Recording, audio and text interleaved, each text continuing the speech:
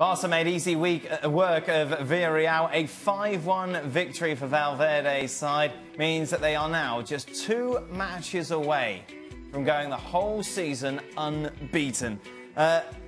Stevie, as someone who's won 5 leagues, I believe, the title the book suggests. Yep.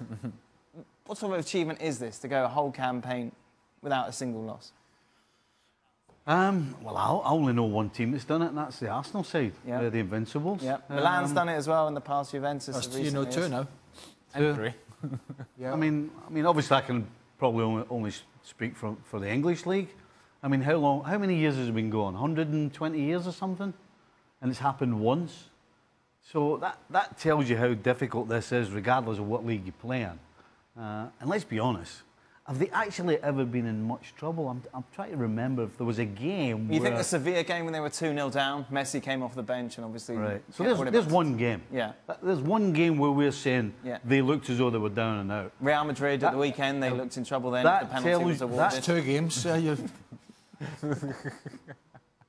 You trying to be clever? No, you've just asked and I was just giving you So far we've got 2, right? Okay. So He's trying to wind you up. That tells you the level of consistency they've shown all season long when we're struggling to figure out single games where they've actually looked as though they were going to lose. So, an incredible achievement. If indeed it does happen. It's not done yet. No, it isn't. Indeed, you've got Levante and Real Sociedad remaining, but... Well, you have to feel that you've come this far. You're not going to lose to Levante or Real Sociedad. Barcelona, in the early part of the season, we thought, we don't know about this team. Yeah. We don't really know exactly what they're going to be. And yet, in a moment in which Real Madrid were losing games early, in which they were not getting results, Barcelona just kind of kept going. And then they built a level of confidence that I don't think they had early on in the season. And from then on, Lionel Messi took over. And he had a tremendous season. Not only the goals and the stats, which are easily picked up, but the moments in which he scored the goals, the performances that he had. He was at his very best throughout the course of this year, and it helps then when you have that kind of ability, and then you have the surrounding cast that he has.